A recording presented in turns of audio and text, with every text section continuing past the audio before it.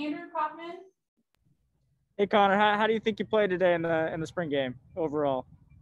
I thought I did some good things, and there's always stuff that we'll be able to look back on the film and be able to clean up.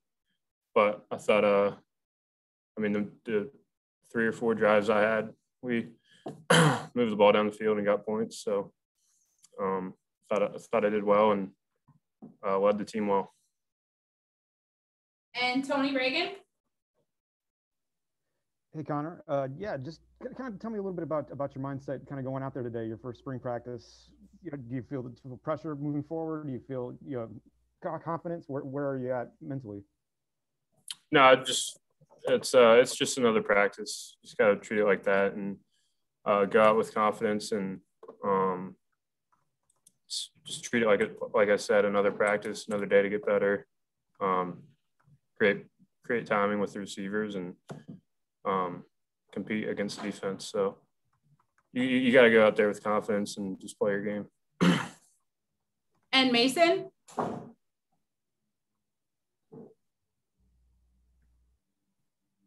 Mason Arneson. Yeah, sorry about that. So sort of going off of that, what do you hope to achieve now that you have a full spring practice where, you're not having to recover from injury and all of that, and you have more time to just focus on being the starting quarterback this season? Yeah, I think the big thing will just be continuing to build relationships with everybody on the team and really getting this offense as a whole unit, just super close and a tight-knit group that has each other's back, and that'll be good for us going into the fall. And Gabe? Yeah, Connor, obviously everybody understands why it's done this way, but how frustrating is it to be out there basically playing two-hand touch, not being able to get away from a sack, or seeing your running back not be able to break the run up the middle where he probably would have scored? Yeah, I wouldn't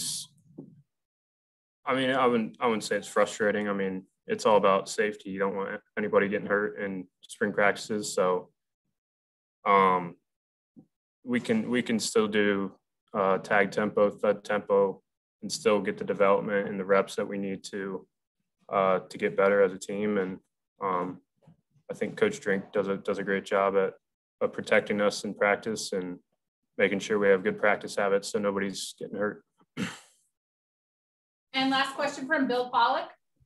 Hey, Connor, now that you go into the fall camp as being the guy and knowing what your role is maybe from a year ago, just talk about your leadership style and how things will be this offseason now as you get into fall camp. Yeah, I think my leadership style, I would like to say that I lead by example, but I feel like this year more so I've started to be more of a vocal leader and kind of get guys, hold people accountable for the standard that's set. And I think I've become more vocal.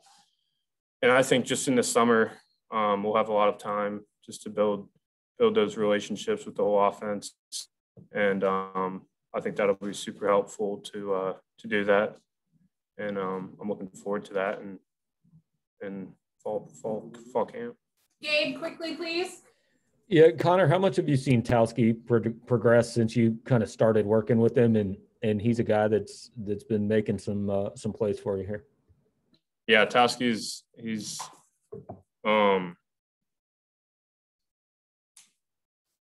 Anything else? Hold on, I'm still getting. Oh, sorry. Sorry, my bad, y'all. Towski's done a great job. He catches everything, and all the receivers we have, Towski, Kiki, Mookie just came in and he's already making an impact. He's going to be great for us. Barrett, they're all great guys and hardworking.